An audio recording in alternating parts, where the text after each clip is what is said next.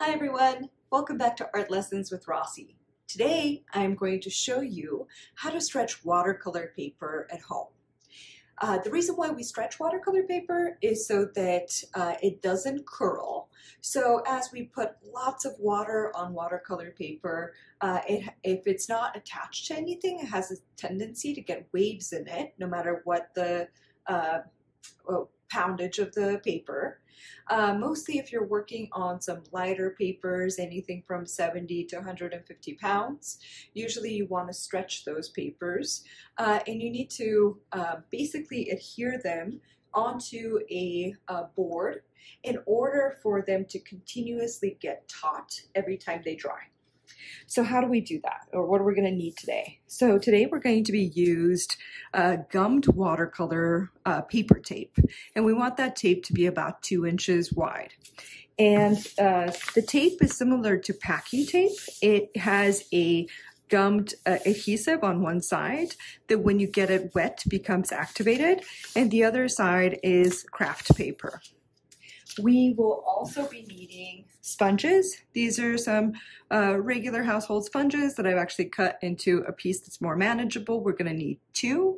We're going to use one that's clean and one that's for the tape and getting the glue activated. We're going to need watercolor paper of the poundage of your choice. And I'm going to be using my drawing board today. So this is the kind of drawing board that has clips on the other side. Usually you put your paper right in here, but this time we're going to be working on the back of the drawing board and adhering the watercolor right to the board itself. We also need a source of water, so as you can see, I'm at the kitchen so that I can get my paper wet. Okay, so let's get started. So the first thing I need to do is I need to make sure that my paper is going to fit onto the board. And around that paper, I want some space. I don't want it to go right to the edge of the board so that I have something for it to stick to. And the first thing I need to do is I need to take my watercolor tape and I need to measure out how long it needs to be to cover all 4 sides of my paper. And I want about 2 inches to hang over the edge of the paper. So I need 2 pieces that are long. This paper tape is really easy to tear, so you can do that without any scissors. And then I'm going to make sure that it's the right width. And it's okay if my paper tape has a big overhang. It can even go on the other side of the board, so this could even go wrap all the way around. So now I've trimmed those pieces. I'm going to have my sponges handy. And I'm going to take my paper and start getting it wet. First I'm going to get my board out of the way, not too far because I want it close. And then I'm going to get my water to be about lukewarm. I don't want it too hot, I don't want it too cold. I just want it to be about lukewarm. I'm going to take my paper, and this is the messy part. So make sure that your paper is angled away from you so that it doesn't drip all over your board. So you want to get one side of the paper wet so that it doesn't drip all over me. I'm going to turn it, and I'm going to get the other side of the paper wet. And then I'm going to go to the back of the paper, and I'm going to wet that as well. So I want both sides of the paper and every part of that paper to get wet.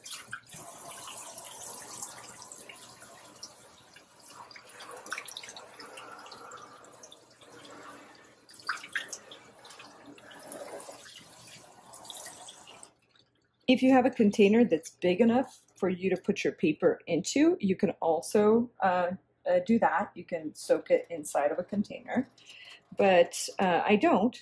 And so this is the easiest way for me to make sure that everything's wet. If you see a dry spot, make sure you go back and wet that as well. I see one little dry spot. And watercolor paper is really durable. It's because it has a lot of sizing in it. And so you should be able to get the paper wet without any issue. hold it at an angle like I'm doing here and make sure that all the water drips off of the end. It will stream when the paper is really wet. Now it's basically to the point where we want it. After I've done that and the excess water is out of my paper, I'm going to make sure that the paper is right side up, that I know which side is the right side up. You can mark that for yourself, or you can look for a watermark. A lot of your nicer watercolor paper has a watermark on it, like your Arche paper, your Fabriano paper is going to have a watermark. I'm going to take my paper right side up and I'm going to place it onto my board. Now I'm going to take my clean sponge, the sponge that I'm using that isn't going to be touching any glue, and I'm going to rub it over the surface of the paper, making sure that all of the bubbles are out of the paper. So just smoothing the paper and making sure that there's no major wrinkles or bubbles and that the paper is laying flat. Now that that's done, I'm going to grab the short end of my watercolor tape. I'm going to grab my other sponge, the one that's for the glue, and I'm going to activate the glue on this piece of tape. To do that, I'm going to put my watercolor tape gum side up. I'm going to put the sponge directly on it, and I'm going to pull. So this is the easiest way to get that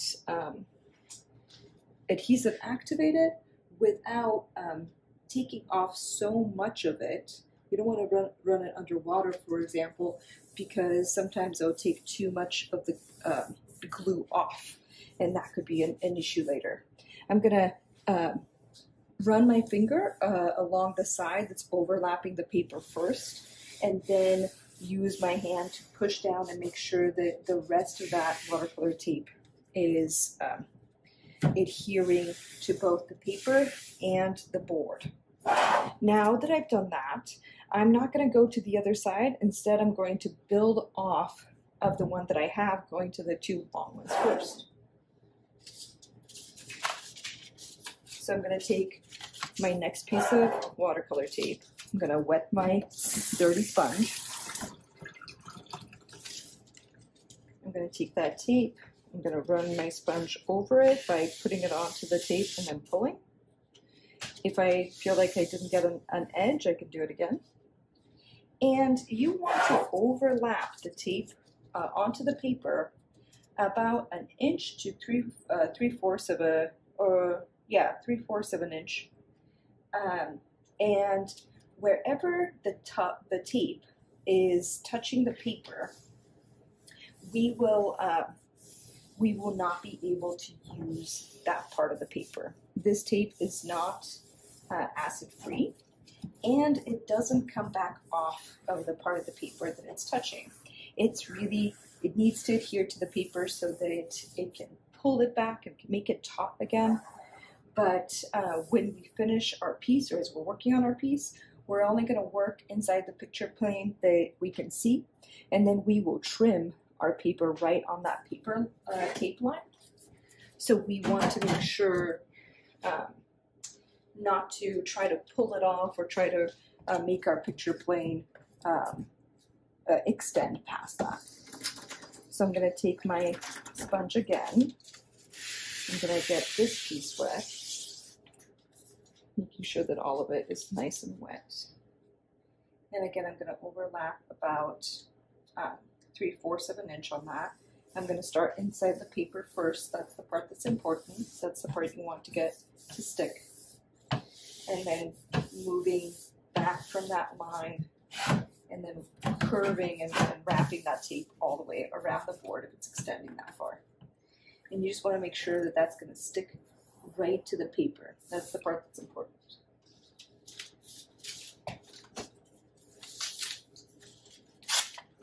So I'm going to take my last piece of tape. I'm going to get that wet.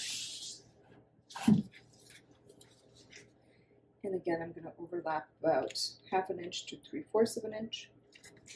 If you don't get your paper tape square, So if one paper tape is just a little bit off, that's okay. You just need to mark the inside of your picture plane before you start. So what we're going to do now is we're going to wait for the paper to become nice and flat. So right now you can see that there are bubbles in the paper, and all those bubbles will completely go away because the paper will get pulled in both directions with this tape adhering to the board. Once you're finished putting on the paper tape, leave the paper somewhere flat to dry.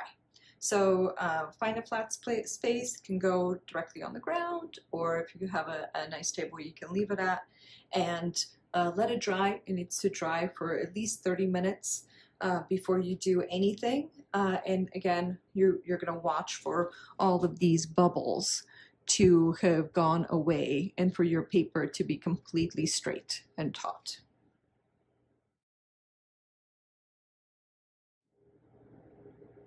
Let's talk about tips and tricks if your paper tape starts to come off of the board somehow.